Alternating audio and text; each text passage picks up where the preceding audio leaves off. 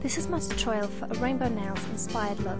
This look was originally done by MayaParis and I have a link to her website on the side. You've really got to check out her nail tutorials, they're incredible. First off, you're going to need nail guides. They look a little bit like this. There's obviously different shapes and forms, but they all have the basic same structure. So I'm going to take one strip and apply it on my nail. You're going to want to apply it a little bit further down from the tip of your nail to give your nail a little bit of extra space for growing.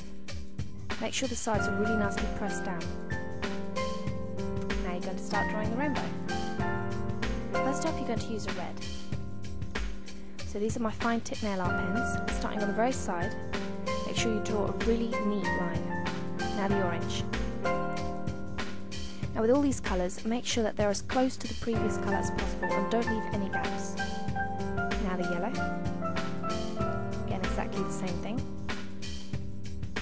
And now the light blue. Now I know this one looks a little bit messy, but that's just the packaging.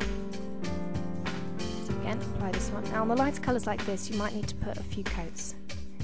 Now this is purpley blue and it's quite shimmery, but it obviously depends on what colours you have. Now wait 5 minutes until they're totally dry before you remove the nail guides, otherwise you can really mess up this look.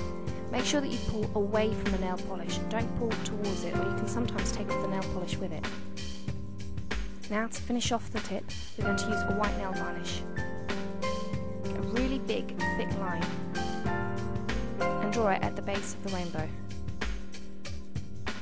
Take your time on this one because you really want to get this bit really neat, so yeah, here's me just being a perfectionist.